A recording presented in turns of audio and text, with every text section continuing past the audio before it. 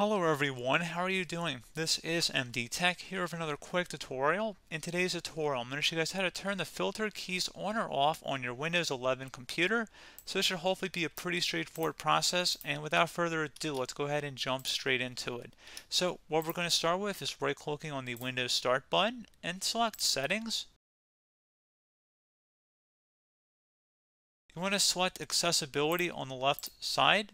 And then on the right side, you want to scroll down underneath Interaction and select Keyboard.